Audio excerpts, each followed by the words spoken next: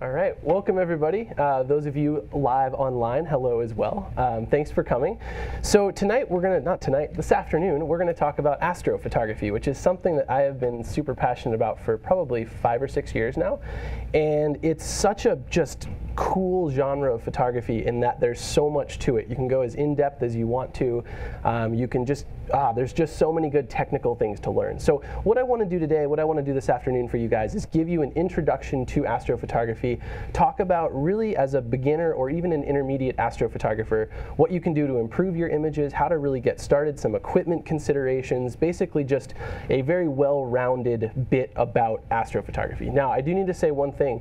Of all the genres of photography, this is probably one of the most technical because there's so much to it, both scientifically, how detectors work, how sensors work in our cameras. There's a lot to it, and that makes it really awesome, which is pretty cool, and it's one of the reasons that I like it. So let's go ahead and dive in. The first thing I want to say is just a little bit about who I am. My name is Forrest. I teach and I actually direct Rocky Mountain School of Photography with my wife. We're a photography school in Missoula, Montana, so other side of the country. But we do all kinds of classes around the country. We do classes actually around the world. We're doing a Cuba workshop probably next year. We also have a YouTube channel, rmsp.tv, that's pretty popular. I put videos up there every single week. So actually, if you want to learn more about astrophotography, I have more on there as well that kind of takes some next steps from this class that we're talking about today. Our website, and then obviously our Instagram if you guys want to follow along with the school and what we do. And I'll put these up at the end as well. Also, I just want to thank the event space. They're awesome. If you guys haven't been to anything before, go to more of them. They're really cool. And those of you watching online, you know how cool it is probably. It's an awesome thing. So definitely check them out some more. First thing I want to do is actually just look at some pretty photos. So let's just look at what astrophotography is and what you can capture. So these are some images by me. This is the Orion Nebula. This is actually a very good first target. If for those of you who are just getting started in astrophotography, this is something that you could expect to get. Another closer up on the Orion. This is the Rosette Nebula. The Andromeda Galaxy, one of my favorites, really pretty galaxy. Also, there was the solar eclipse. I count that as astrophotography. It's in the sky. So who saw that in the room? Pretty cool. Did anyone go down to like totality, the little path where it got fully dark? So sweet. Such a cool experience. Those of you who ever get a chance, go see totality. It looks like this, and it's amazing for like 2 minutes and 30 seconds. It gets cold, it gets dark, birds start singing. It's just a really cool experience. So there's a little bit of inspiration, a little bit about what we're going to talk about. Thing I want to do next is, why is astrophotography so hard? This is kind of going to be the theme of today's lecture, is what makes it difficult and how can we improve that? How can we fix those different things that make it so difficult? So the first thing that makes astrophotography difficult is the movement of the sky. Obviously the Earth is rotating all the time, and so the sky is moving over our heads, and that's really hard because if you want to get good images, it's dark, so you need to shoot objects for quite a long amount of time, and they're moving. So to get them sharp over time presents some challenges. Also, we have environmental factors. Wind and the moon cycle and temperature and atmosphere, all of those things can have huge impacts on our images and what they look like. All right. We also have a lot of noise with long exposures. Noise is something where you guys know the longer our exposure, the higher our ISO, the more noise we have in our photographs. So we have to fight that as well. And then also, the images are super dim, right? Like what we're shooting, honestly, a lot of the stuff you can't even see with the naked eye. If you look up there, you just see like a bunch of stars, especially in the city. You look up, you can't really see anything, right? But even when you're getting to a dark sky site, you look up and you see a little fuzzy blob, and that's a big, beautiful, colorful object, but you wouldn't know it. Also, focus is really difficult. Those of you who've tried this, getting nice tack sharp stars on top of the motions of the sky, also getting them crisp and focused, is also difficult. So what's the goal? The goal is we want round stars that are nice and crispy and round. We want sharp stars that are small, nice, crisp, sharp stars. We want little or no noise, if only, right? We can try, we can dream, right? Little or no noise. And we want some contrast between the object and the background, right? We need to have black sky and bright object on top of that black sky. And I think I would add this. We want to get to a place where we have an efficient and repeatable workflow, something where we can do it again and again and again and not have to relearn it every time we do it. So simplicity in the workflow is really important too. So what we're going to do is we're going to talk about these problems and these solutions and take them one at a time. So the first problem I want to talk about is the motions of the sky. That's kind of the first thing we need to battle as astrophotographers. So motions of the sky, you guys all know the Earth rotates underneath the stars. Pretty simple. And all of those stars appear to rotate around a fixed point in space. Northern hemisphere, we call it the North Star. Southern hemisphere, they don't really have anything, but the Southern Cross is kind of the representation that they have down in the Southern hemisphere. All the stars are always rotating around those points. And what happens is that motion will give you star trails, which is another type of astrophotography that's really cool. You get the trailed stars. It's not really the topic of tonight or today, but star trails can happen too. And the problem with this is it's great for star trails, but it's really bad for astrophotography. So how do we fix these motions? That's kind of what I want to talk about first. So let's look at an example here of motions of the sky. Here on the left, we have what stars should look like. They're nice, they're crisp, they're round, they look good.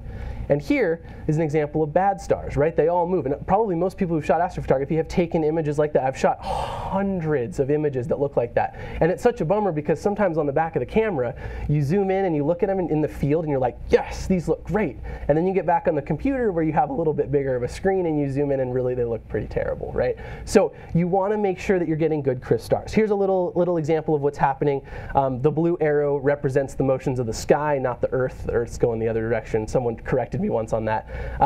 But we've got those motions. So let's talk about how we actually fix it. There's two techniques. There's two ways we can fix, and not really fix, but compensate for the motions of the sky. The first way is we could use short exposures, right? If we made our shutter speed so fast, there wasn't enough time for the stars to move an appreciable amount. That's totally doable. The other thing would be to use something like this. Use a tracker to track with the night sky. And trackers come in all different shapes and sizes, many of which can be purchased at B&H. Oh, so convenient. They didn't pay me to say that. I just like this store. It's so cool. Being from Montana, we have like nothing near this big as like anything in our state. This is just so cool. So good. So let's first talk about the using shorter exposures technique. The technique that won't cost you anything. Just you can go out and you can do it anytime. So if our shutter speed is fast enough, how long the shutter is open, we can make it so quick that those stars won't move much. And I say appreciable here, or a perceptible amount, because obviously they'll move a little bit. But if you can get a fast enough shutter speed, much like shooting a runner running down a track, you can get it fast enough that it stops that action. The rule that we like to use as astrophotographers is called the 400 rule. And the 400 rule is kind of a benchmark. A lot of people, some people will quote the 500 rule, some people will quote the 300 rule. It's somewhere in that general vicinity. But 400 rule is kind of what I like to use. So here's the 400 rule. What you want to do is you want to take 400 and you want to divide it by the full frame focal length of your lens. Now I say full frame focal length, that means if you have a crop sensor camera, you need to multiply the focal length by 1.5 or 1.6 or 2 if you have a mirrorless or micro four thirds camera, depending on the size sensor. Okay, so we're going to divide 400 by the full frame equivalent focal length of our lens. And what this is going to give us is the longest shutter speed we can use without there being trailing, right? The result is the longest shutter speed we can use. So that means that if we did that and we got a solution, we'll do some examples in a minute, but if we got a solution of, say, 10 seconds, it means if we used a 10-second shutter speed, we shouldn't see trailing. If we used 11 seconds, we might start to see some trailing. Now, is it perfect? No. Does it work pretty well? Yeah.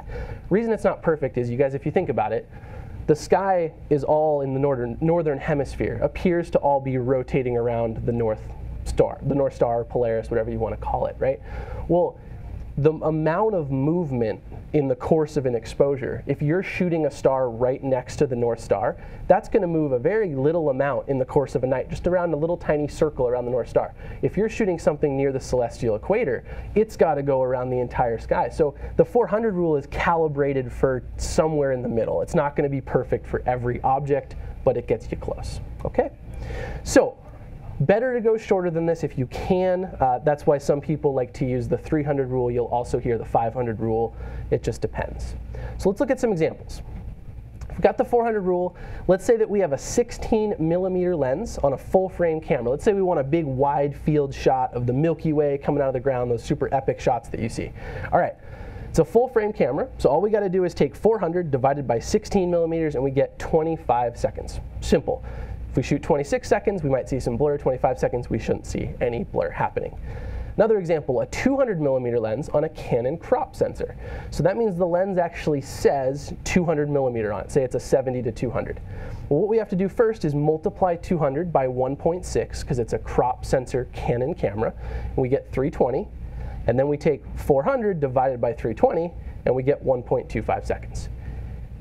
Meaning, if we shoot shorter than that, we should be good, at or shorter. If I got that result, I'd probably shoot at 1 second just to know that I got those crispy stars, okay? So that's kind of our benchmark. Here's the problem though.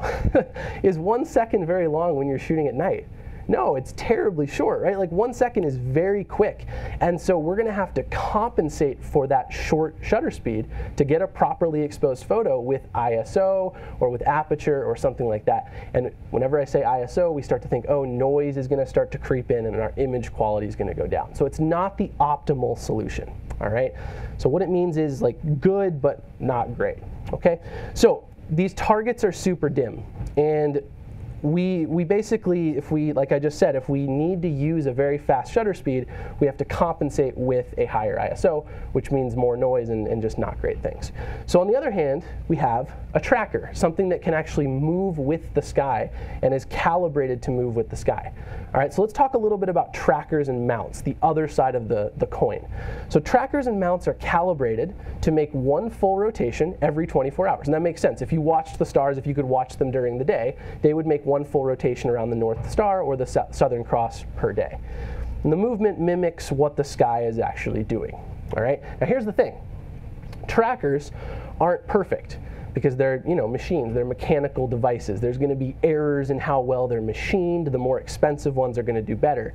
But the shutter speed that you can use, that exposure that you can use, the better the tracker, the longer you can go. So as an example, this is the, we'll talk about more about these, but this is the Ioptron Sky Guider. I know for a fact that with a 200mm lens on this specific tracker, I can get about 30 seconds out of it. Now you may say that's not great, but compared to 1 second with a 200mm lens, 30 seconds is an improvement of 30 times. That's a lot more light to get into the frame in the same amount of time, right? Or a larger amount of time, so we can use a lower ISO. In my observatory at home, where I actually do my astrophotography, I have a mount that can track indefinitely. It's machined so precise that it can track perfectly for as long as I need it to go, which is pretty awesome. So it all is cost, benefit, that type of thing. Okay? Some trackers even have what's called go-to functionality, I should say. This does not, but some of them you can say like, boop, boop, boop, go to the Orion Nebula, and it's just like, and it points at the Orion Nebula, and it tracks it throughout the night. Or go to Andromeda, which is really cool because you guys think about it. If you're looking up at the sky, shooting objects that are invisible to the naked eye, how do you find them? Well, the tracker or the mount can actually find them for you in a lot of cases, which is pretty cool. All right, so here's some mounts. Just want to show you guys some things. You can kind of look at this on your own. This will be recorded, obviously. You can, those of you watching live, you could take a screenshot. But these are kind of some of my favorite mounts that I've looked at from the beginner kind of level, the basic level, all the way up to the go-to level. To give you guys some idea on price, the basic column, they usually cost about $200, is right about there, which is pretty good. And that'll get you like 30 seconds, 15 seconds of really good, precise tracking, all the way up to the go-to mounts at the end, and those with the right hardware will go indefinitely. So you can kind of go as long as you need to go, which is pretty cool. My personal favorite, I really think for beginners, the Ioptron Sky Guider, the one under the intermediate column, that's like my favorite. I've recommended that to many photographers through the years. One step nicer than that I really also would recommend is the Fornax Light Track 2, the one right there.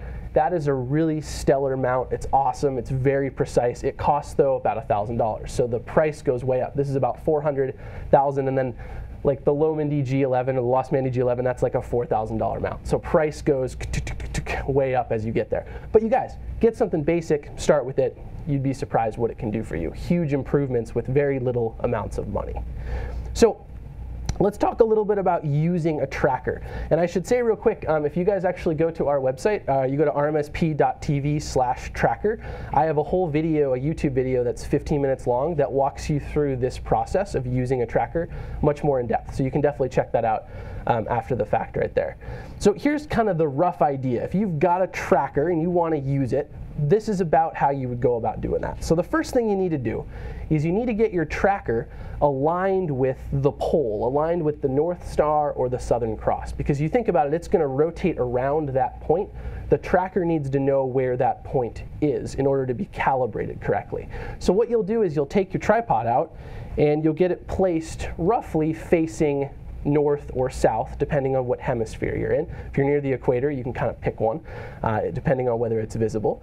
The next step is to level the tripod. Having a very level tripod is a great thing for using a tracker like this. All right? And then what you're going to do is you're going to use the polar scope. And what the polar scope is, I'm going to take my camera off here for a second. The polar scope is there's a little telescope that runs through this tracker. And every tracker has a polar scope. How they work is a little bit different. But you'll actually, there's like a little telescope that I can look through just like that. And that polar scope is what you'll use to align it with the North Star or the Southern Cross.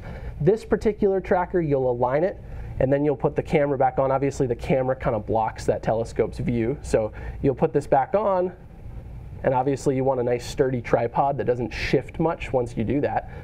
But you get it aligned with the pole. So that's the next step, is use the polar scope to get things aligned. One little product that I'll point out that I think is awesome is this thing called the QHY CCD Pole Master. The Pole Master is a little camera that you actually clip to the polar scope. It kind of replaces the polar telescope in your mount, and you can read more about it. But what it'll do is actually aid in the alignment process. Because if you think about it, you guys, if you've got that telescope and that tracker that you're using, telescope meaning camera lens, and that tracker that you're using, the precision that you can align it with the North Star or with the Southern Cross, if you're a little bit off, it's not going to track the right circle through the night. So this alignment stage is very important. You want to make sure it's perfectly aligned with what you're trying to do. And something like the Pole Master can help you do that. But again, adds expense, adds complexity, all of that kind of thing. All right? Next thing you'll do is you'll turn on the tracker, right? There's just an on-off switch. Switch it on, and it starts tracking. One more step I'll add is if it's a go-to mount, if it's a mount that can go and kind of point you at an object, you can do a star alignment, as it's called, which is where basically you say, all right, mount, I'm now aligned with the North Star, or the Southern Cross. I want you to learn where things are in the sky. And so it points at a star, and it says center it, and you center it, and you center another star. And from that point on, it's actually able to point things where they need to go. It can tell you where stuff is, which is pretty cool. And then finally, you'll find the object just by loosening your head, the ball head, or the whatever type of head you have on your camera. You'll find your object, you'll get it centered, you'll lock it down, and then once it's locked, make sure it's locked up, there we go. Once it's locked, you would go ahead and actually start taking photographs. And you'd know that this would be rotating once every 24 hours, keeping things good. Now, what I would do when that's happening, or when I first buy my mount, is I would take a series of test exposures at slowly longer and longer shutter speeds, and I'd see how long can I go before I start to see trails. Because the 400 rule now doesn't matter. You've got a tracker that's going to move through the sky. So it could be that you could shoot 30 seconds, could be a minute, could be 2 minutes, however it is. You keep pushing it a stop at a time, using longer and longer shutter speeds, looking at the photos on the back of the camera until they start to blur or start to trail, and then you know what, I've gone too long, let's back it off a stop, and that's the longest shutter speed that I can use in this case, okay? So, with a perfect tracker, how long of an exposure could we use? Really indefinitely, you could keep going. What's gonna be the downside though of going too long? What's gonna happen? It's nighttime, but what can happen? Noise for sure, right? You'll get more noise. What else? You'll just overexpose, right? Like the amount of light in the sky eventually will be too much. Even though it's nighttime, 4 minutes is a lot of time in the night, even at a very, very low ISO. So that brings me to, now that we kind of learned how to ensure that our stars are sharp, we need to talk a little bit about exposure. How do we actually expose for these objects? We're out in the field, we've got our camera set up, it's tracking. Where do we put our aperture? Where do we put our ISO? Where do we put all that kind of thing, okay? Well, shutter speed, we know where we're gonna put that. We're gonna put that as long as we can without getting trails. So that's the 400 rule if we don't have a tracker. If you do have a tracker, it's whatever you figure out through just stepping it up and seeing when you get trails, okay? So we know that one, that's really easy. We're gonna go as long as we can go. Aperture is our second control. Probably if it's really dark out, we're going to be wide open. f2.8, f4, f5.6, whatever your lens can do as far as letting a lot of light in, that's what we're going to want. You really don't want to stop down unless you know your lens is kind of blurry at its widest open. You could stop down a little bit, but really I'd shoot wide open all the time. f2.8, f1.4, f2, whatever you have, use it. So really, the only control we have to use to make our exposure right or wrong is ISO, right? Because the other ones are kind of set. So with ISO, that's where we have our creative control. Not really creative, it's just getting the proper exposure, okay? So here's what I do. I take a test exposure, all right, and I look at the histogram. I look at what the histogram is going to tell me. And you guys, what is the majority of an astrophoto going to be? What's the photo majorly of? Just black sky, right? With a little object somewhere in the frame. So we would expect most of our information to be on the left side of the histogram in the darks. That's what we're looking for. Well, that histogram right there, that's about what I'm looking for when I'm exposing. That's about my goal. And what that's telling me is that yes, we have a lot of dark stuff in the photograph, but are we clipping any of it? Is any of it touching that left-hand side? No, right? We have detail in all of the darker areas, which is really, really what we want. If that was slid further to the left and slammed up against the side and we were clipping, that would be a good sign to raise the ISO and get yourself a little bit more light, okay? So the goal is to get the majority of the information into the midtones and the shadows. That's essentially what we're going for with our exposing. And you guys, the ISO that's gonna work, people always want like, well, Forrest, what's the one ISO? It depends on so many things, like the moon. If the moon's out, the sky is much brighter than when the moon's not, right? If the atmosphere is thicker, if there's light pollution. Here in New York City, if I was to take an exposure, I would be at a much lower ISO than I would be in Montana, because Montana is much darker, at least where we are, okay? So more light pollution equals a lower ISO. You'll start to blow out much faster. Everything will be brighter, okay? One thing you can do if you are in a city urban environment is you can actually buy filters that can reduce the effects of light pollution. They're really cool. They're kind of expensive. They're around $200 or $300. Like, everything in astrophotography is expensive. It's like little bits, it all adds up. It's just the way that it is. But you can buy filters that go in your camera that cut down the light from all of the common street light colors. So street lights have very consistent colors. They're very consistent types of bulbs. And so these filters block out all of those specific colors of light, but let through the colors that the objects in the sky are, which is pretty cool. You can buy a nice filter that will help you do that. And there's some really cool results that people have gotten with that. So that's problem one, right? The motions of the sky. The solution is either use a shorter shutter speed or buy a tracker. And that will get us through that first problem. Problem number two are environmental factors. How do we get around moon cycle, wind, temperature, all of that kind of stuff? Honestly, you just plan ahead, but we're going to talk about what the environmental factors are. So let's look at some of these. The biggest one that I would say and the easiest to get around is the moon.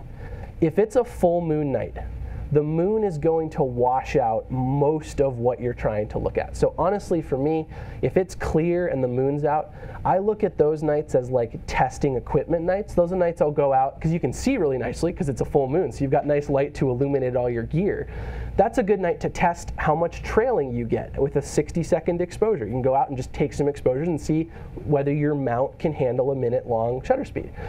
It's a testing time. You really want no moon or close to no moon to get those nice dark objects, okay?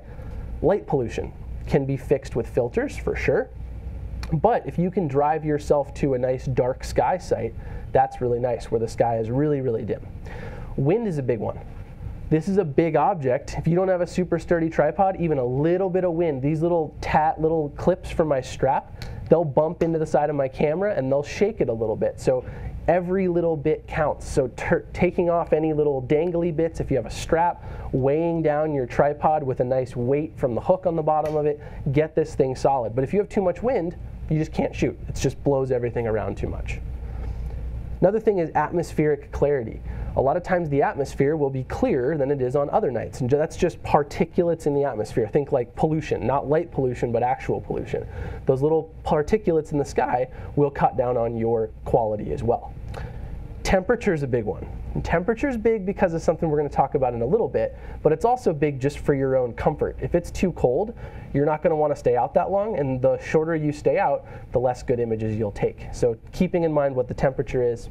And then the last one would be the altitude of the object. And this is one that a lot of people don't think about. You guys, if you're shooting an object, a very dim object in the sky, you want to pick an object that's very high in the sky versus down near the horizon. And the reason is that you're actually shooting through less atmosphere when you're shooting an object high in the sky. Think of the atmosphere wrapping around the Earth, right? If you're shooting something down near the horizon, you're shooting through the atmosphere diagonally. So you're shooting through much more atmosphere to get to your object. Something right above your head, very thin layer of atmosphere, therefore things will be sharper, more crisp, all of that kind of thing. Okay? So, a couple ones I want to just touch on real quick because there's some real good tools out there. One of them is light pollution. There's actually a website called lightpollutionmap.info. It's a great website. If you go there, you can look at the light pollution map for the United States. Actually, they have the whole world in there now. And you can see where areas are where there's no light pollution and where there's a lot of light pollution. Unfortunately, the East Coast is kind of hard. Over in Montana, it's pretty easy to find dark skies. You drive like 15 minutes from our house and it's one of the darkest skies. It's really awesome. But there are little pockets, and that's important. There are special zones in the country that are dark sky sites. And there are places you can drive to where you can get nice dark skies. And that will help you get much better images as well. Another one is a website that I really like is weather. A good place to find the weather that's kind of an astronomer-focused weather is the cleardarksky.com, cleardarksky.com. They put out what's called the Clear Sky Chart, which is basically built for astronomers and astrophotographers. And they put out these charts that walk through every location. So you pick a location. This one's the one for New York City. I downloaded it on Wednesday, so you can see it right there. And they give you the cloud cover, the different type of cloud cover, the transparency, which is how transparent the atmosphere is, the seeing, which is another type of astronomy or astrophotography term for atmospheric clarity, basically, and then darkness. Overall, how dark is it? If the moon is out, the darkness won't be as dark. You won't be able to get as dark of images.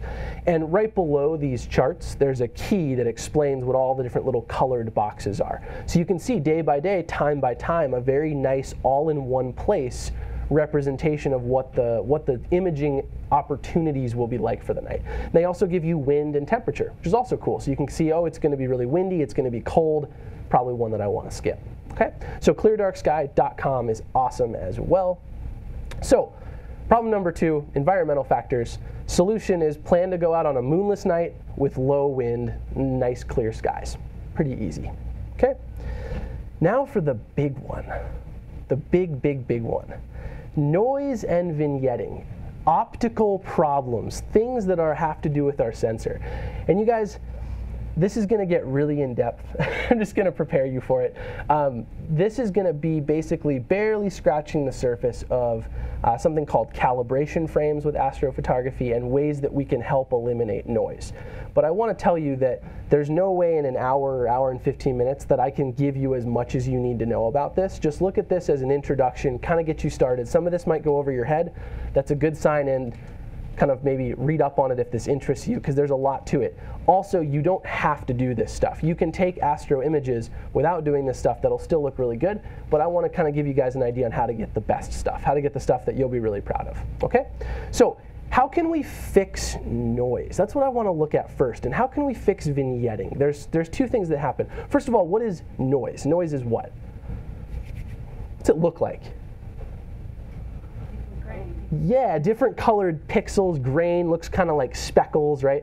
And sometimes it's colorful, other times it's just luminance noise, it's just brightness and darkness variations, all right? Vignetting. Vignetting is dark corners, right? And a lot of photographers ask me, they're like, Forrest, why would I care about vignetting with astrophotography? Normally vignetting is a non-issue, right? You go in Lightroom or Photoshop and you brighten your corners up. Really easy, takes 2 seconds. The problem with it is with astrophotography, you think about this. The object we're trying to shoot is only 1 or 2% brighter than the sky behind it, right? There's very little contrast between object and sky. And so what we need to do is we need to add contrast to the image in order to separate the object from the sky, to get the nice black sky and the nice bright object.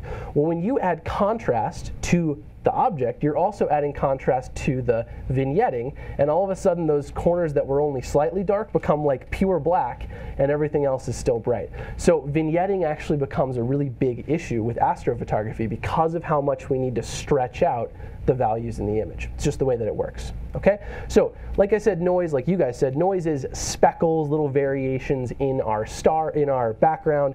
It just looks like randomness, unevenness, grain, kind of like film grain, things like that. So, how do we fix the noise? Well, we can do two things to fix the noise. The first is we can, and this is kind of where you start to think, oh, that makes some sense. Noise, is it the same on every picture or is it different on every picture? Different. It's random. It's a random variation, meaning if I stood here with a tripod and I took the same picture of you guys twice and I looked at the noise and the shadows of the image, the noise would be very different one frame to the next. The average of everything would be about the same brightness or darkness, but the exact this pixel's bright, this pixel's dark, so on and so forth, that's going to be different every single picture you take. So what you can do, because noise is random, is you can actually take a bunch of images of the same thing. So image, image, image, image of the same object, just photo after photo after photo. And if you take all those images and you average them together, so you stack them all up, you align them, obviously they need to be perfectly aligned, and we'll talk about how to do that in a little bit, but you align them all, and then you average the noise. Some images, one pixel's brighter, some images that pixel's darker, some images a little brighter, some images a little darker, but on average, it's the same correct value. So the more images you take and the more images you average together, the more reduced your noise will be. Does that make sense, you guys, right? Because noise is averaged. So if you're shooting and you're using 30-second shutter speed, don't just take one photo at 30 seconds. Take 10, take 20, take 30. Every additional picture you take, average it together, and your noise gets reduced. Sweet, super easy, and that's free. You don't have to buy anything, you literally just do it. It takes more time, but whatever, right? You live. So that's where the alignment comes in. So there's programs that can, the question was, for those of you watching live, was what about ghosting? What about the movement between frames? Well, between frames, yes, there will be a little bit of movement, especially if you're like on a tripod without a tracker, there's going to be a lot of movement between images. But the alignment programs that we'll talk about in a bit, they're smart enough to look at the stars and get the images perfectly laid on top of one another. So when it averages, it gets it nice and sharp for you. It's really cool. Second thing we can do, we can use what are called calibration frames to help even more. So calibration frames are images of kind of the bad things in our photos that we can subtract away from the good information and leave us what we want. It's really, really cool. So let's first talk about technique one, which is taking multiple lights. And here's where I need to introduce you guys to a new term that if you get into astrophotography, you'll see everywhere. And that is a light. So a light frame is an image of the object itself. So if I have my camera and I'm pointing it at the Andromeda Galaxy, if I take a picture of the Andromeda Galaxy, that's referred to as a light frame. And you'll see that all over with astrophotography, okay? What you want to do is shoot a lot of light frames. As an example, I usually shoot to get between a half hour and an hour worth of total exposure time on an object. Now you may say, all right, well, let's think about that. Half hour to an hour. Well, if you're shooting 30-second exposures, right, how many exposures would we need to take to get an hour's worth of data? Well, 30 seconds, that means 2 to a minute, right? And there's 60 minutes in an hour, so 120, exactly. 120 exposures would give us an hour's worth of content, right? If you're doing 1 second exposures, how many do we need to shoot to get to an hour? A bunch, right? 3,600, I think? Yeah, 60 times 60, right? A lot of exposures. So it really depends on your length of time, but the more lights you can shoot, the more reduced your noise will be. That's the long story short. Second way are calibration frames, and these are equally important. These are things that we're going to talk a lot about. So calibration frames have a huge impact on your image, and basically what they are, you guys, is they rely on shooting images of basically nothing. You're basically just taking images of random things. We'll talk about it in a little bit. But you're not shooting the object. You're shooting non-object things, okay? There's 3 types of these. There's 3 types of calibration frames. We have darks, we have flats, and we have bias. Darks, flats, and bias frames. And the reason there are 3 of them is because there's 3 different kind of bad things that our sensor does that these will correct for. Okay, these are fixing inherent issues with sensors, things that sensors do that we don't want. And each type is designed to help us get a cleaner image. Okay, now I want to take a minute before I get too in depth in this. If you're sitting here and you just want to get basic astrophotography and you want to take good photos, you can totally skip calibration frames and just take a bunch of lights, take a bunch of light frames, light frame, light frame, light frame, stack them all together, and you'll get a reasonably good image, like 90% as good as what calibration frames will give you. But if you really want to take it further, it's important to know about these 2. So calibration frames kind of go in tandem with taking a lot of lights. So let's start by talking about darks. Darks are the first of the calibration frames I want to talk about, okay? Darks are literally a picture of your noise. That's what they're essentially doing. Okay, so let's think about this. We all talked about what noise is. It's random variations on your images. Well, what variables influence how much noise we have in a photo? Like if we're looking at multiple photos, what is going to influence how much noise an image has? What's one factor that influences that? How much noise we have in a photo. ISO. ISO is probably the most common one. In fact, I put it first because I figured someone would say that first, right? ISO is probably the most common one. What's another factor that influences how much noise we have on a photograph? Exposure. How long is the exposure, right? Noise is generated usually from heat building up in our sensor. So the longer the exposure, the more noise we're going to get, right? So exposure length plays a role as well. What's a third one? And this is particularly important with astrophotography that you might not think of otherwise. It's another thing. If it has to do with heat, what might you come up with? Yeah, no, the temperature outside, just the ambient temperature where you are, right? In Montana, before we left, it was like 5 degrees outside. The amount of noise that I'm going to get, I'm making Montana sound great, aren't I? It's super cold, there's nothing there. It's actually a beautiful place, you should totally go.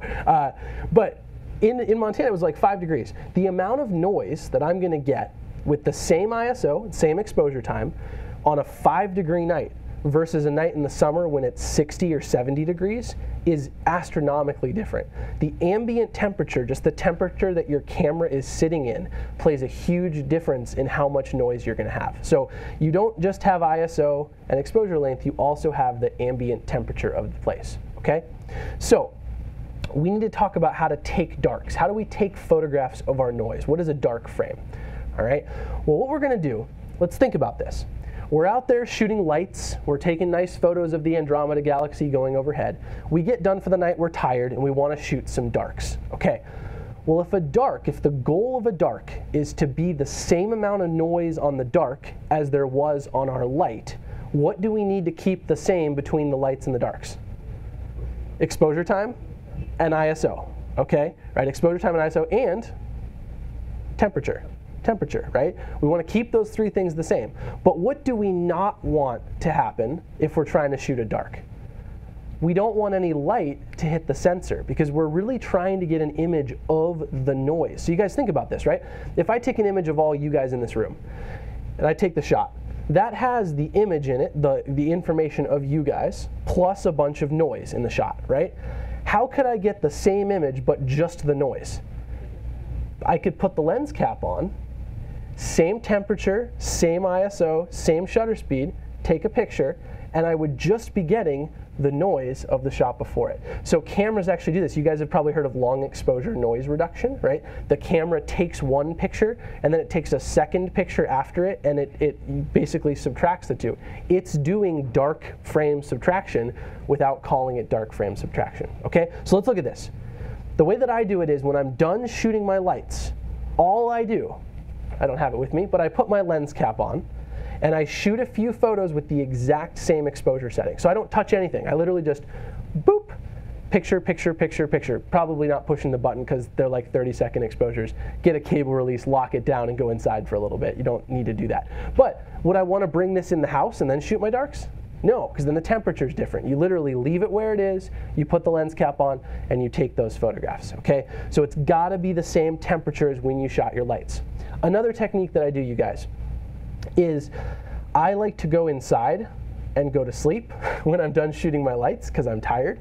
So what I'll oftentimes do is I'll put my lens cap on, I'll put my camera in the car, I'll close the car door because I don't have a garage in my house. I'll put it in the car, I'll lock the car, and I'll have it shoot darks in the car while I go to bed. Assuming the car is basically the same temperature, car's off obviously, roughly the same temperature in the car as it is outside where I was shooting my light frames. Pretty easy. There's ways you can get creative about it. I've put my camera in the fridge before when I know the fridge is the same temperature as the outside if I haven't wanted to do it. Like, there's all kinds of creative ways. You just want to make sure the temperature and the settings are the same. Okay? Now, people always ask, how many darks should I shoot? Well, again, noise is random, right? So the more darks you get, the more of an idea of what the noise is in the images. So I actually like to shoot more darks than I shoot lights. And you may say, like, whoa, mind blown. Darks are easy. You literally put the lens cap on, you say, camera, take 100 pictures, and you leave it alone. You don't have to do anything. You just let it sit there. It sits in the car, sits in the fridge, sits outside. You don't need to monitor it at all. So it's pretty easy to shoot darks. I shoot darks. You can shoot darks on cloudy nights. If you have a night that's cloudy, same temperature as the night before it when it was clear, you put it out on a cloudy night, shoot darks, lens caps on, no one cares. Easy, okay? Here is, behold, a beautiful dark frame. Oh, it's so pretty, right? Here's a close-up. Look at all that pretty noise. So nice, all right? And that noise is different every single picture, right? And so image, image, image of all the noise, and then you average them all together, and you get a real good idea of what your noise looks like, okay? So that's how you shoot darks. Now, what do we do with these darks once we've shot them? Say you got a couple hundred darks and you want to do something with them. Well, what we actually do is we subtract them from the lights. And this is where we're going to do some very simple math. I promise you'll be okay. It's not that hard. This is really cool. If our images equal good information plus noise, right? Every image has really good information in it plus some noise. Well, if we take the image and we subtract the noise, which is the dark frame, what are we left with but just the good information? We're basically getting down to what it is we actually want. And that's what dark frame subtraction does. We take our lights, we subtract the darks, and we're left with good, nice, crispy, clean data. Does that make sense, you guys? Right? Pretty cool. Just like that. Now, those are darks. Let's talk about flats. Flats are the next one. Calibration frames. Okay? So, flats, as the name suggests, are too correct for vignetting. Vignetting is the thing where the corners darken in our frames, and like I said, when you increase your contrast, you're increasing the contrast of the corners as well. They get even darker. So a flat, you guys, is literally a photo of the vignetting in the frame. It's literally an image of the vignetting. So here's an example. This is a flat frame. All right, that's what a flat looks like. What do you see? Heck of a lot of vignetting, right? Do you see this dust spot right here? So it actually gets dust spots in it. It fixes a lot of different things. Flats will fix dust as well. If you have dust on your sensor, a flat frame will fix it. So how do we shoot them? How do we take a picture of the flat? All right, well, here's the thing we got to think about. What does vignetting and the amount of vignetting you get depend on very greatly? The lens, right? Specifically, if it's a zoom lens, you guys have probably noticed, if your lens is zoomed all the way out or all the way in, you might notice there's more or less vignetting depending on how you're zoomed. Also, aperture. You guys have probably adjusted your aperture sometimes and seen more or less vignetting happen. A lot of wide-angle lenses, if they're full wide and they're wide open, they get a lot of vignetting. It's just kind of the way that it works, okay? So what we need to make sure of is that when we take our flats, nothing is different about our flats than when we shot our lights, right? Our lights are the images of the object. We want the flats to have the exact same amount of vignetting in them as the light frames. Otherwise, there's no reason to even shoot them, okay? So you don't want to change the focus. You don't want to change the zooming. You don't want to change the lens position. You really or aperture, you really just don't want to touch anything up here. So usually what I do, let me just kind of walk you guys through my workflow. I'm out there, I'm shooting my shooting my light frames. Obviously, I'm on my tracker, right? I shoot all the light frames, yada, yada, yada. It's on a cable release and it just runs. I then do my darks. I just told you guys about that. For darks, I put the lens cap on, I put it in the car, I tell the cable release to take 100 photos, and I go to bed. And when I wake up in the morning, I have 100 dark frames. Same settings, just with the lens cap. Then it's time to shoot my flats. Well, with flats, I'm very careful not to touch my zoom ring. I'm very careful not to touch my aperture ring. I'm very careful not to touch my focus ring. I don't touch any of that stuff. I take the lens cap off, okay? I put it on aperture priority. I actually just move my aperture over to aperture priority mode. If you have a Canon or Nikon, it's different on the Fuji, but same thing. You put it on aperture priority mode, okay? You leave the ISO and the aperture the same. Obviously, that's why we're doing aperture priority, not shutter priority. We leave the aperture and the ISO the same. And then what I do, and this is super technical, it's called the white t-shirt flat technique, and it works really, really well. You take a white t-shirt and you stretch it over the front of your lens and you rubber band it onto your lens hood or onto the lens. Just a very clean, nice white t-shirt. Get a new one. I have a new one that's just my Astrophotography t-shirt, and I stretch it over the top. You rubber band it on, and what you want to do is you want to take a photo of the dawn sky. So when the sun comes up in the morning and you wake up and your darks are done, aperture priority, pointing at the dawn sky, t-shirt is stretched over the front of the camera, and picture, picture, picture, picture. Shoot like 20 of them, and you just take images. I move between frames. I just like literally off my front porch, hold my hand up toward the sky, click, click, click, click, click, click, click, click, click, click, click, come inside and get warm. And that's pretty much all there is to it, okay? What is that doing? Why the dawn sky? What does that do for us? What can we assume about the dawn sky? It's pretty evenly illuminated, right? There's not a lot of variation in the dawn sky. The dawn sky is mostly just blue or white. It's pretty even, right? Well, this is all about, flats are all about taking an image of a perfectly evenly illuminated source. And because what that means is if we know our image is of something evenly illuminated, any vignetting we see was not caused by what we were shooting, but it was caused by the lens itself. And that's why that's super key and super important, okay? So once we have those flats taken, we're actually gonna divide our lights by them, okay? And this is something that you don't have to do. I say divide and subtract and all these things. There's software that does this for you. It's not like you're doing this manually somehow. There's software that makes it really easy. But you basically divide your lights by them. If you think about that, dividing something out, the darker areas will get brighter, the brighter areas will get darker, and everything will become even and flat. It's really, really cool. It's just an amazing process, okay? So flats are images of an evenly illuminated light source. One quick thing I'll mention, some people like to build flat boxes, as they're called, which is actually like a light box. Picture a light box from the film days. Evenly illuminated, light boxes were really evenly illuminated source.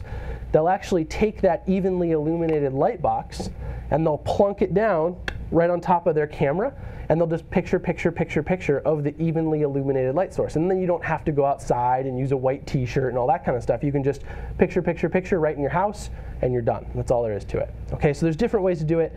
The t-shirt method is cheap, easy. You need a rubber band and a white t-shirt. Everyone has one. It's pretty easy. So there you go. All right, we have darks. We have flats. The third and final are bias frames. Bias frames. This is the most technical one, but it's also important. This kind of gets into how sensors work, so I'm going to go pretty quick through this because a lot of it's not that important to know. But here's how we shoot bias frames, okay? Basically, bias, you guys, is, and this is something I recommend if you're nerdy, you get into, because I really like how sensors actually work, like how CCD or CMOS sensors, the way that they capture light is really interesting to me. It's really cool to know that stuff. But basically, bias, the term, is the voltage that's applied to your sensor before it takes an image. Basically, there's this bias voltage. The camera pumps a bunch of energy into the sensor and brings all the little pixels up to the same voltage. Well, here's the problem. Whenever you pump a bunch of energy into a bunch of different pixels, the exact amount of energy given to each pixel on your sensor is a little bit different. And when I say the value of each energy on each pixel is a little bit different, what does your mind instantly go to? Different values on different things means noise, random variations, things that aren't even, aren't perfectly illuminated. Bias is another type of noise that we deal with as astrophotographers, okay? It basically just means that each pixel has a slightly different voltage, and that's before you even take a picture. That literally just means like the camera charges up the pixels ready to take a shot, and it charges each pixel a little differently, and therefore you have bias noise before you've even taken a picture, just the initial charge of them, okay? We need to correct for this. Very, very easy to do this. ISO and aperture, the same as our lights, okay? We're gonna put on the lens cap. So you guys, this is, I've now come in from shooting my flats.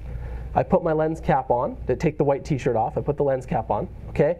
I increase my shutter speed to the fastest possible shutter speed there is. So most cameras, that's like 1/8,000th of a second, 1/4,000th of a second. And I have the lens cap on. So in 1/8,000th of a second, with the lens cap on, what is your camera going to be recording? Is any light going to hit the sensor in that amount of time with the lens cap on? There's no way, right? Nothing will hit the sensor. No photon will make contact with that sensor, which means what are we recording? We're recording the initial voltages given to each pixel on the sensor. Isn't this kind of cool, right? It starts to make sense. You're like, oh yeah, that makes sense. Oh yeah, that makes sense, right? We're literally recording the initial voltage given to each pixel because there's no time for that voltage to change because there's no light that hits the sensor and there's not enough time for any noise to build up over time. It's just the initial values given to the sensor. Here, behold, is a beautiful bias image. Oh, it's so beautiful, right? That's what bias looks like. It's just a plain old thing. Do you guys see that faint square box in the middle of it? That's a weird byproduct of my specific sensor. For some reason, when Fuji made this sensor, there's a section of it that has a different amount voltage applied to it very slightly than everything else. Well, in my final image, that would show if I wasn't correcting with bias. Kind of cool, all right? So, what do we do with all these bias images? We subtract them away and we end up with a clean image, okay? So let's talk a little bit about that process. Let's summarize real quick and then talk about the stacking process of this whole thing. All right, summary time. So lights are images of your object. It's the good information. We want to stack a lot of those together to help eliminate noise. Simple, okay? If you're only ever going to do one thing to improve your astrophotography, do that at least. Then we say, if you want to, add in darks. Darks are images with the same settings and temperature, but you have your lens cap on. Simple. Flats are images of a flat field. So you could use a flat box, like a light box on your camera, or dawn sky with a t-shirt, something like that. Aperture priority, same ISO and aperture as your light frames. Again, you don't even want to change focus. You just want to very like baby the lens, pick it up, click, click, click, click, click, dawn sky, put it back down.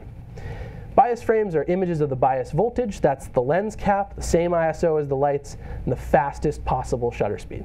Okay? Then we stack. We put all these images together into one. And what stacking does, you guys, is it adds the lights together and it averages them. It subtracts away the darks, it subtracts the bias frames, and it divides by the flats. And by doing all of that stuff, it gives you a very, very clean image, okay? Now, I've told you before, you don't have to do this manually. So you'll actually use a piece of software to do this for you. And there's a few that I would recommend. The first is one called Deep Sky Stacker. It's free, it's awesome, and in fact, if you guys want to learn more about it, another little URL I'll direct you to is rmsp.tv/stacking. I did a YouTube video specifically on how to use Deep Sky Stacker. Natively, it only runs on Windows computers, but there's a guy who has figured out a way to make it run on Mac using something called Wine, which basically runs it through the whole thing. There's ways to do it, so you can use it on both. There's also a program called Nebulosity. It costs money. It's about, I think it's $80, something like that. It's a little bit cleaner, a little bit more feature-rich than Deep Sky Stacker, but costs money. And then PixInsight is like the legit fancy $300 Photoshop of astrophotography. If you want like the one-stop shop, PixInsight is the thing. Notice though, you guys, I'm not putting Lightroom or Photoshop on here. They can't do this stuff. Unfortunately, Adobe hasn't really built in much of any Astro feature set into their programs. But Deep Sky Stacker is free, so literally, for no money, you can go shoot all of the calibration frames, stack them, get the final resulting image without paying anything. Kind of cool. All right. That's problem number 4. That's problem number 3, I should say, getting a nice clean image with no noise and no vignetting. How you guys feeling? Ready for more? All right, the next ones are fairly straightforward, so let's keep cruising. So problem number 4 is finding your object, finding what it is you actually want to photograph, which a lot of people are like, that doesn't sound hard. But then you get out there and you're like, like there's black and a bunch of little stars. Where is this faint nebula that I can't see with my object, with my naked eye, right? So the first step to finding the object that you want is planning well, okay? I would very strongly disadvise you to, I don't want you guys to go out there into the world, go out to take astro photos without any idea of what you're trying to shoot. You want to have an object, an idea of at least an object that you want to shoot before you go outside. Because if you're just looking up at the sky and you get like a phone app out and you're like, oh, I think I'll shoot the North American nebula tonight. Where is it? And you find out it's way too dim to shoot it anyway. And pick your object ahead of time, okay? So planning is a big thing. Here are some planning software programs that I would take a look at. The one I would wholeheartedly recommend is Stellarium. Stellarium runs on Mac and PC. It's free, it's awesome, and it's just great. It's free and awesome. That's pretty much all you need to know. Free is good. There's also Voyager and the SkyX. Those are paid programs that have more stars, more objects, more customizability. But if you're just an amateur astrophotographer trying to get some really good stuff, Stellarium's great. Okay? Now you have your object picked. We want to talk about how to find it. How do we actually find it when we're out there in the field? So here are some tips that I want to give you guys on finding your target. First thing I would say is if you have a zoom lens, zoom it out all the way. If you have a 70 to 200, go to 70 because you'll get more in your frame. And if you can get an object centered at 70 millimeters, you can zoom into 200 and guess what? It'll still be centered. That's the nice thing about zooms. They zoom in the middle of where they're supposed to be. Another thing, live view.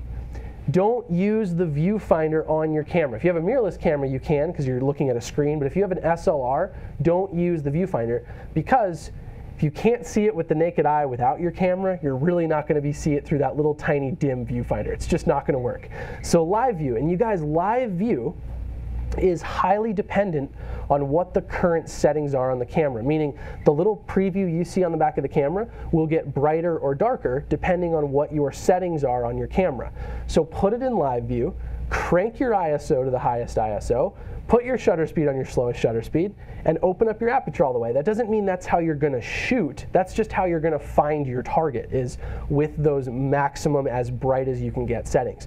Obviously, your highest ISO, 12,800 or however high some cameras go to now, is going to look terrible, but to find the object, it might be just what you need. Okay? Other thing I would say is use an app to look for patterns, look for pattern recognition. This is huge. Actually, a little bit of my background, I got my bachelor's degree in astrophysics at the University of Montana, and in astrophotography, astrophysics, when we were learning about that, we obviously had to do a lot of work on telescopes and doing like actual astronomy research on different objects. When we did that, I had a professor who said, like 90% of astronomy is pattern recognition. It's being able to find the right object and looking for unique star patterns and then trying to find those through the telescope or on your camera. So what I'll usually do is I'll have my object picked out, I'll zoom into it on my little app on my phone, and I'll find it and I'll look, oh, that little pattern of 3 stars, that's really unique. I haven't seen that many other places. I'll go to my camera, I'll zoom in on live view, and I'll look for that same pattern of stars. And as soon as I can find that, I can get it centered, and boom, I've got my object. So finding unique patterns of stars is really important. All right. Again, finding that. Another thing you guys can do is use a finder scope. So these are actually kind of cool. This is an accessory that you can buy. But they make little hot shoe mounts that you put on the hot shoe of your camera, and you'll get a little mini telescope that has a wider field of view on it than what your lens has, or even a little red dot finder, like from a rifle or a handgun, the little red dot scope you can see. You can buy one of those that mounts on top of your camera, and then you can look up through a very wide field of view type of thing versus trying to find it with this very narrow type of view on the camera. So that's something that you can look at buying as well. Nice noises coming from over there. So exciting. All right, so that is that kind of little tips I would recommend. Basically, if you have trouble finding your target, live view, have an idea of what you're looking for, and start to get good at pattern recognition. That's kind of what I would go for. All right? Problem number 5, focus. This is one we've probably all had. It's hard to tell when things are sharp. I've taken many a photo that looks like that, right? Just a blur fest going on. One thing I do want to say though, focus is not star trails, right? If your stars are trailing because you're not tracking with them or you're using too long of a shutter speed, that will cause stars that look like little lines. They'll look in one direction movement. You could be focused and still have trailing stars, okay? All these stars, they're blobby. They just look blobby. They're pointy enough, they're round, they're not trailing, but they're just blurry, they're not sharp. So focus and tracking are two different things, okay? So focusing, here's some tips that I would give you guys on focusing. I would use the same live view settings that we used when we were finding our target, meaning highest ISO, widest open aperture, 30-second shutter speed, all right? Always manual focus. If you try to autofocus on stars, it will not work. It will fail you 100% of the time. Quick note on manual focus. A lot of people have mirrorless cameras these days. Mirrorless cameras have that feature called focus peaking, where it will highlight in red or green or a certain color the things that are sharp. Turn that off too. It's very hard to tell with peaking on whether the stars are sharp or not. It does weird stuff. Sometimes it will peak on noise, weird stuff. So turn off focus peaking. Make sure you're on manual focus. What you're going to do is you're going to find a bright star and you're going to turn the focus ring until the stars are as small as possible. What you'll see is the stars will be big and bloated. They might even look like donuts. You'll get little donut-shaped stars depending on the optics in the lens. But you'll have a big bloated star. You'll twist that focus ring and the star will get smaller and then it'll get bigger again as you twist through the range. And so you kind of want to go back and forth. It'll get smaller and then bigger, smaller than bigger, and eventually it'll just stay small as you kind of hone in on where that focus position is. And that's true on a wide lens or a long lens. With live view too, most live view cameras have the ability to zoom in on live view. You definitely want to zoom in using the live view screen so you can see one star really big. Turn it until that star is as tiny as you can get it, okay? Also, the brighter the star, the easier of a time you're going to have. If you have a big, nice, bright star, it's going to be very easy versus a really, really dim star, okay? Just one last thing I should say on that too, is some lenses, depending on the quality of the lens, they will actually be blurry around the edges. If you have a kind of a cheaper lens, a lot of times the edges of the frame will be blurry all the time, just it never gets quite sharp. If you have a lens like that, you want to make sure that when you go on live view and you focus, that you're picking a star in the middle to focus on versus a star on the edge of the frame to focus on. Because you want to make sure that everything in the middle is the crispest, that's a hard word to say.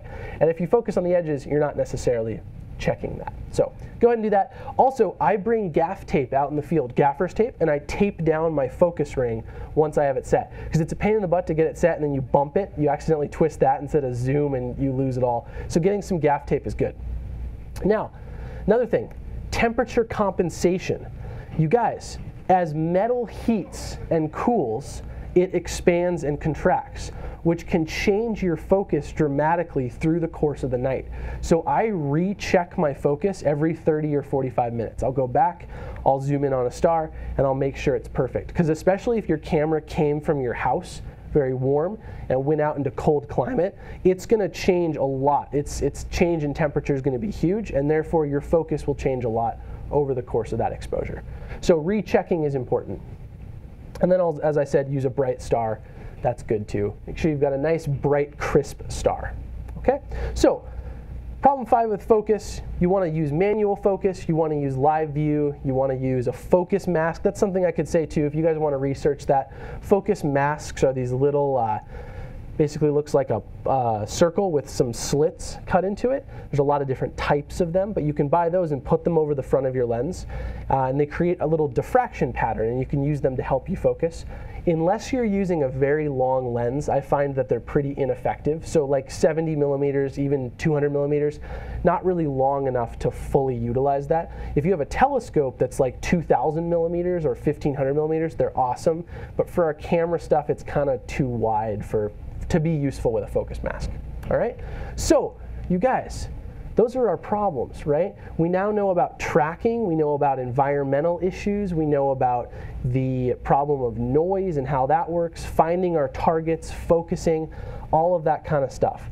I guess I want to kind of get towards the end by saying I really recommend that you guys start small. Start without trying all of these things, because I find a lot of people who start with astrophotography, they're like, all right, I got to shoot my darks and my flats and my lights and my bias frames. Don't start with that. Start by just going out and taking maybe 10 light frames of an object that you're looking for and try to get focus perfect and try to get nice round stars. Use the 400 rule, buy a tracker, whatever it is, but start super small and then say, all right, what's wrong with this image? How can I improve it? What steps can I take? And say, oh yeah, I remember when Forrest talked about dark frames. Let's add darks into the next time I go out. You add some darks and you see how those images change and improve and do things. The cool thing is, the stacking program I talked about, Deep Sky Stacker, when it's done stacking, what it kicks out is just a TIFF file that you can open up into Lightroom, you can open up into Photoshop, you can edit it just like any other picture, but it has all of that data from all of those lights and darks and flats and biases in one place, and you can really push it and pull it quite a bit. It's pretty cool, all right? So here are my steps I'd say to get started, and then we'll take some questions if you guys have any. First thing I would say is just go out with a camera. Go out with a camera, with a tripod, with a cable release, and take a few lights of a bright object. A couple that I would recommend would be Orion. The Orion Nebula is up in the winter. It's up right now. It's a very big, bright nebula. You can actually see it with the naked eye if it's a dark sky. Take a few photos of it, see what you can get, okay? Next thing I would add in are calibration frames. Add in some darks, some flats, some biases, and see how that improves your photos, all right? Then buy a tracker. If you really get into it, invest a couple $100s in a tracking system, and then you can start to use a longer shutter speed with a lower ISO, giving you much better images. And then lastly, just keep learning and shooting. There's so many cool things to learn in astrophotography. I've literally spent thousands of hours researching this stuff on forum websites and doing it and learning, and that's why it's so cool. Like all the genres of photography, there's so much to astrophotography. It's just a really cool thing. All right, so thank you guys. Are there any questions from you guys? Anything you want to ask? Anything you're unsure of? Yeah. Yeah. Some of these techniques could be used on a regular photography. Yes, that's a great. Environment. Yeah, no, that's a great question. The question was, for those of you watching online, was a lot of these techniques can be used for regular photography, which is totally true. Like if you shoot something that's repeatable enough that you could use dark frames or flat frames to correct for vignetting or things like that, totally. You could use that with normal photography as well. Yep. And the second thing is the focusing. Yeah. Why can't you focus at infinity? That's a great question. So the question was, why can't you focus at infinity? On all of our lenses, there's a little mark that has the infinity symbol. Well, the problem is infinity is not a very clearly defined mark. It's very, it's there, but I think you'll find infinity kind of varies a little bit. And also infinity will vary a lot depending on temperature. As the temperature warms and cools, you got to think about that mark is only in one place. And so really that's kind of the average for the average temperature. Temperature changes, it's not quite perfect. Infinity minus something, or infinity plus something is still infinity. Yes, exactly. Sure. Yeah, no, I think what I would do is infinity is a good starting place. If you've got it marked, to start the lens at infinity, but I think you'll find to get perfect focus, you're going to have to alter it just a little bit. Yeah. Any other questions? Yeah. Forrest, what kind of filters were you talking about that help with light pollution? Is there So, a specific name of it? It's actually just called a light pollution filter. Yeah. So the question was, what filters are good for countering light pollution? They're just called light pollution filters. One of my favorite ones is, it's called a clip-in filter, and it's actually, clip-in means that it clips behind the lens, so it actually clips right in front of your sensor, and that means that it's compatible with any lens you have or any telescope you ever want to use, stuff like that. So you can look at clip-in light pollution filters. They also sell them that screw on the front of the lens, the back of the lens, all kinds of different things. But yeah, light pollution filter. They cost a couple $100s, but they're very cool because, again, those street lights are very specific colors, and it just brings all those down, and it lets all the nebula, galaxy, pretty light through. Pretty cool. Yeah. I just remember something else. Yeah. A couple of years ago, Canon came out with a camera which is specific for the 60DA. Yes. Yep. Now, what does it? I didn't understand. Okay. That's a great question. So the question was, Canon and actually Nikon now both have made astro-specific cameras. Nikon had the D810A, and Canon had the 60D-A. And the difference was that on all of our sensors, there's a little filter in front of the sensor that cuts down on light that makes people's faces look a little bit weird. It's a specific wavelength called hydrogen alpha. And what happens is they put a filter there which removes that light, and that makes people's skin tones look much more natural, looks much better, removes a lot of the red from our faces. The problem is that same wavelength is what all of the pretty red nebulas in the entire sky are. They're hydrogen alpha regions, and they emit this beautiful red light. So what Canon and Nikon did was they released specific cameras without that filter. It had a clear filter. So people's skin tones will look a little different than your normal camera, but nebulas and things like that look beautiful. They shine through perfectly. So if you get really into this, you can actually get any camera you want modified, which it's called astro modified, where they'll take that filter off, replace it with a normal filter, a clear filter, and you can get a lot more nebula light through the sensor. Like infrared, Like infrared, but different wavelength. Yeah, a visible wavelength instead of an infrared wavelength. Yeah, exactly. So yeah, if you get really into it, that's a good investment. It's a few $100s to get a camera modified like that, but your nebula performance, what you'll get of red nebulas, is like double to 3 times as good, which is pretty dang sweet. You shoot for less time and you get good stuff. What does that? The what? What does that? A lot of different companies. I don't know any specifically off the top of my head, but if you just Google like astrophotography hydrogen alpha filter conversion, you'll find it. Super common. Yeah, yeah. Any other questions? Yeah. How long is, like, you know how you mentioned that you take several images? Yeah. Throughout, like, how long? Mm. For, you know, How long of like total exposure time for a good photo? Usually about an hour or 2 hours, something like that. You guys, a lot of that stuff that you see online, like if you just Google astrophotography and you look at like the eye candy that beholds your eyes, the beautiful things, those are sometimes 50 hours, 100 hours, night after night after night of shooting images. Because you think about it, the more images you're going to take, the more lights you shoot, the less noise you're going to have, so the better result, because you're averaging all those frames together, right?